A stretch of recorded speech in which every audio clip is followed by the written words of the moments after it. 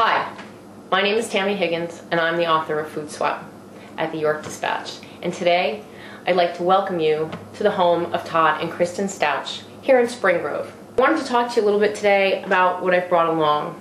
It really is my childhood on a plate. When I was a kid, Thanksgiving was an event. My grandmother would show up from New York, packages in hand, and cooking went on for days before we actually sat down around that table together, and then we ate for hours. I think about Thanksgiving and all the cliched ideas of turkey and apple pie and sweet potatoes and mashed potatoes are what everyone thinks of. I'm betting somewhere in between the cranberry sauce and the green bean casserole, there's a whole lot of ethnicity going on at your table as well as the one I grew up around. Two of my favorites were the appetizers of stuffed artichokes and something we had a little bit after dinner, fennel.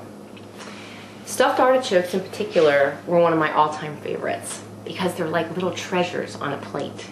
Artichokes just taste good and they're fun to eat. You have to scrape them with your teeth, one leaf at a time. It's wonderful food to have when you're having a conversation. It reminds me a lot about picking crabs in the summertime. Fennel was something we had after dinner, and I have to tell you, just one whiff of this is like jelly beans in a vegetable.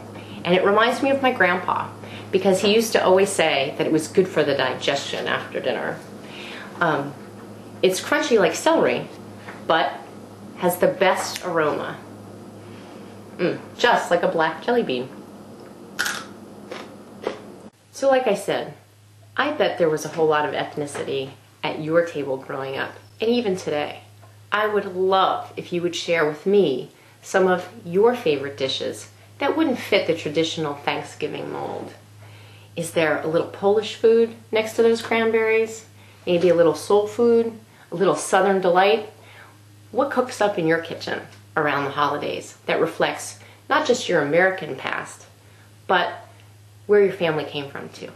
It's been wonderful sharing my memories here in the home of the Stouches. I hope you and your family have a wonderful Thanksgiving holiday and enjoy the time before the Black Friday rush of shopping to sit down and reflect on what it means to have family around the table.